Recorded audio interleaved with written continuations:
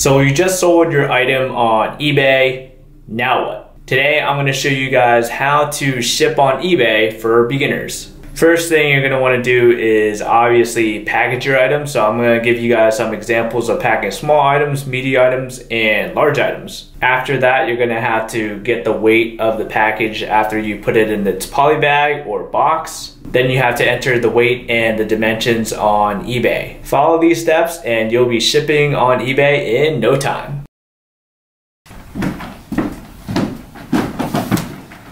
Alright, so let us start by trying to package up our little VCR here. Secure it this way.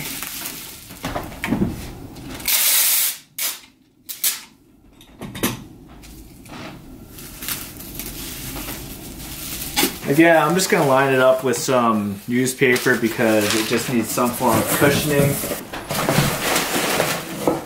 So this is what it is currently looking like. I mean, it's a bunch of newspaper, but under it, there's going to be bubble wrap. This newspaper is just going to be trying to keep it from moving around in the package. So that's what it's for. So this is the scale I will be using for this particular video. This is actually a food scale that works really well for small packages like games and such. So if you guys would like to purchase this particular scale, there'll be a link to it in the description below. I also have a more high-end scale for bigger packages that has the weight capacity of I think around 150 pounds, which I would recommend if you were trying to sell bigger items like VCRs, DVD players, glassware, heavy antiques, etc. But this works well for a bunch of the lighter items, so I'm just gonna put the package on here. So as you can see, it is 4.27 ounces. Now, I can't just enter into eBay that this is 4 ounces because this is heavier than 4 ounces. So you always want to round up. The lowest number I would put is 5 ounces, but like I said earlier, it's increments of 4 is how they do their pricing. I'll explain more about that as I'm entering it into eBay, but just keep in mind, 4.27 ounces. All right, so we are currently on our desktop and we're about to print off the shipping label. So when you sell an item, it will be under your notification bell over here.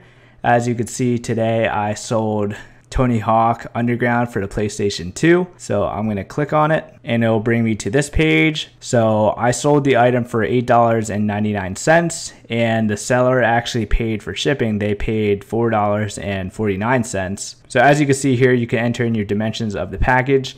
Now this section doesn't matter too much for packages under a pound. So under 16 ounces, it doesn't matter. So I don't usually bother with this section for items under a pound. My main concern is the weight. So as you can see here, the total cost of the shipping label is $3.22. And this package weighs 4.27 ounces, I believe, somewhere around there. So like I said, if I were to just input 5 ounces, the cost would still be $3.22. That's why I like entering it in increments of 4, because if I change it from 5 ounces to 8 ounces, the price is still the same. However, if I jump from 8 ounces to 9 ounces, at this point it went up from $3.22 to $3.88.